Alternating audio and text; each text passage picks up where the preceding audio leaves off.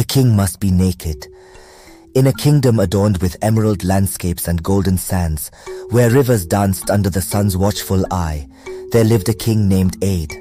His reign brought prosperity and peace, yet as the years passed, his heart grew fond of grandeur, especially in the clothes he wore. He believed his attire should mirror his unmatched status, thus began his quest for extravagant fashion. Amid his kingdom lived Amina, a weaver of humble origin whose hands spun the tales of tradition into her fabrics. Known for her wisdom and kindness, she watched as the king's obsession grew, fearing it would lead his people into despair. As King Aid's demands for more lavish and expensive garments increased, the kingdom's resources began to strain, diverting essentials from the people to the king's wardrobe. It was then Amina knew something had to be done to open the king's eyes to his vanity and its impact on his people. As the king's desire for more extravagant attire grew, he issued a decree that no garment other than those deemed worthy of his royal person should be crafted within the kingdom's bounds. The weavers and tailors, skilled in their traditional arts, found themselves cornered into a life of producing nothing but lavish clothes for one man, while the vibrancy of the people's attire faded into memory. Among the whispers of dissent and concern, Amina pondered deeply on the path her beloved king had taken. It was clear that King Aid, blinded by his own vanity, had lost sight of what truly mattered, the well-being and harmony of his people. Determined to restore balance, Amina conceived a plan so daring it could either change the course of the kingdom or lead to her downfall. Amina approached the royal court with a proposition for the king. She spoke of a fabric so exquisite, so refined, that it could only be seen by those of the purest virtue and wisest minds. Such a garment, she claimed, would befit only the greatest of monarchs, a true reflection of their inner worth and grandeur. King Aid, intrigued and flattered, could not resist the temptation of displaying such unparalleled magnificence to his people, and promptly commissioned Amina to weave this magical garment. For days and nights, Amina toiled away in her humble abode, her loom silent, her needle still. Word of her endeavor spread throughout the kingdom, igniting curiosity and speculation among the populace. Meanwhile, King Aid awaited with growing anticipation, his thoughts consumed by visions of his subjects' awe and admiration. The day arrived when Amina was to present the king with his new attire. Before the court and its high officials, she unveiled nothing. With solemn dignity, she explained that only those truly worthy could see the splendor of the garment. To admit otherwise would be to confess one's own unworthiness or lack of understanding. King Aid, standing before Amina, saw nothing but the air between them. Yet the fear of appearing unworthy or foolish before his court led him to exclaim in delight at the beauty of the garment only he could supposedly see. The courtiers, following their king's lead, praised the invisible fabric, each lauding its brilliance more fervently than the last, none daring to admit the truth. As preparations for the grand parade began, Amina's heart weighed heavy with the knowledge of what was to come. She had hoped her actions would open the king's eyes, but the depth of his vanity and the fear it inspired in others had surpassed her darkest fears. Yet, the seed of truth she planted was about to sprout in the most unexpected of ways. The kingdom buzzed with excitement on the day of the parade. From the youngest child to the eldest elder, everyone gathered to witness their king's magnificence. Cloaked in nothing but his unwavering pride, King Aid stepped out to greet his people, believing himself adorned in the finest garment ever made. As the parade commenced, a hushed silence fell over the crowd. Eyes wide with disbelief, yet mouths sealed by fear, the people exchanged bewildered glances.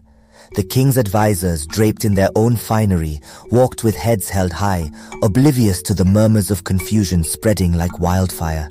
The scene was set, the pieces in motion. As King Aid paraded before his subjects in his invisible attire, the kingdom stood on the brink of a revelation that would forever alter its course.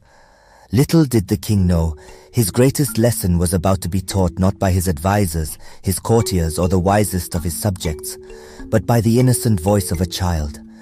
This turning point in our tale will unveil the fragile nature of truth and the strength it takes to voice it amidst silence. On that sun-drenched afternoon, as the parade weaved through the streets of the kingdom, the air was thick with an unspoken question. The king's subjects, from the sprawling marketplaces to the dusty alleyways, stood in a silence that bordered on reverence and disbelief. Children perched on their parents' shoulders for a better view, their eyes wide with curiosity at the spectacle before them. It was then, amidst the sea of hushed tones and stifled gasps, a clear, innocent voice pierced through the veneer of pretense. A young boy, no older than 7, his eyes unclouded by the fears and expectations that weighted down the adults around him, shouted, "The king must be naked!" The simplicity and honesty of the child's observation echoed like a thunderclap across the square. For a moment, time seemed to stand still, as the crowd absorbed the truth of the boy's words. A ripple of realization spread through the assembly, as if the child's innocence had granted them permission to trust their own eyes. Laughter broke out, at first hesitant, but growing in confidence and volume. The laughter was not mocking. It carried a relief, a release from the bonds of an unspoken conspiracy. The king, still parading with the dignity he believed his regal garb afforded him, paused. Confusion and then horror dawned on his face as the reality of his situation became apparent. He was indeed naked, exposed not only in body but in his folly. The advisors and courtiers, those architects of flattery and deceit, found themselves equally laid bare, their pretensions to wisdom and virtue unraveled by the simple truth of a child's observation. In that moment of collective awakening, the spell of the king's vanity was broken. Yet, amidst the crowd's burgeoning laughter and whispers, there stood Amina, her expression one of compassion rather than triumph. She had not sought to humiliate the king, but to open his eyes to the truth that true leadership and respect are not built on outward appearances but on wisdom, humility, and the genuine love for one's people. As the king hurried back to the palace, shielded by his guards from the eyes of his subjects, a profound silence fell over him. The echoes of the child's words, "The king must be naked," reverberated through the halls of his mind, stripping away layers of vanity and pride, leaving him with the raw, uncomfortable truth of his own vulnerability. In the solitude of his chambers, King Aid faced the most challenging confrontation of his reign. The confrontation with himself. The events of the day, while initially mortifying, sparked a period of deep reflection. He recognized Amina's courage in weaving the invisible garment, a metaphorical mirror reflecting his own failings and the collective blindness of his court. In the days that followed, a transformation occurred within King Aid.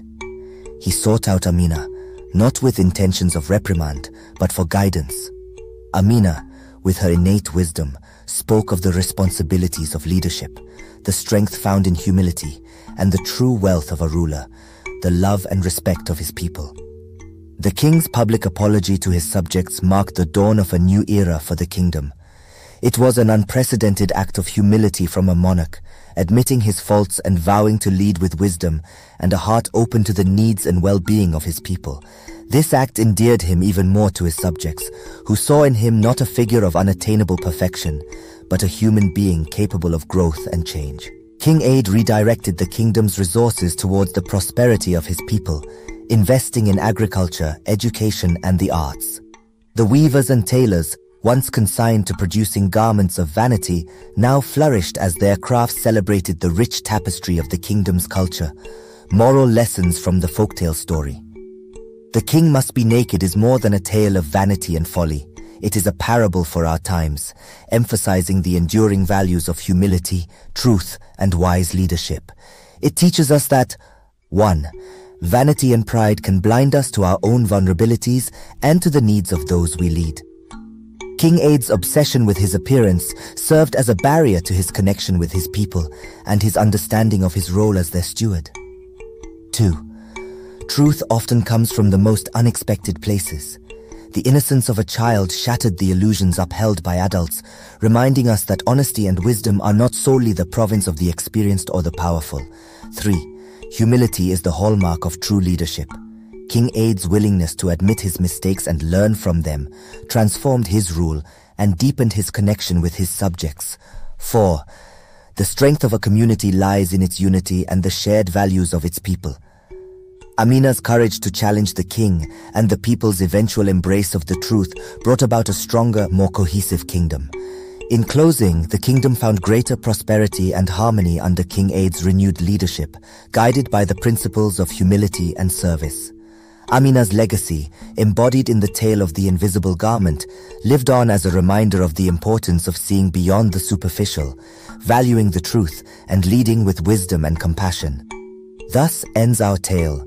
The king must be naked, a story woven from the threads of human nature, teaching us that the most profound truths and the most powerful changes often come from the simplest of observations and the courage to act upon them. Thank you for watching. Please subscribe, like and share for more captivating folktale stories. See you in the next story.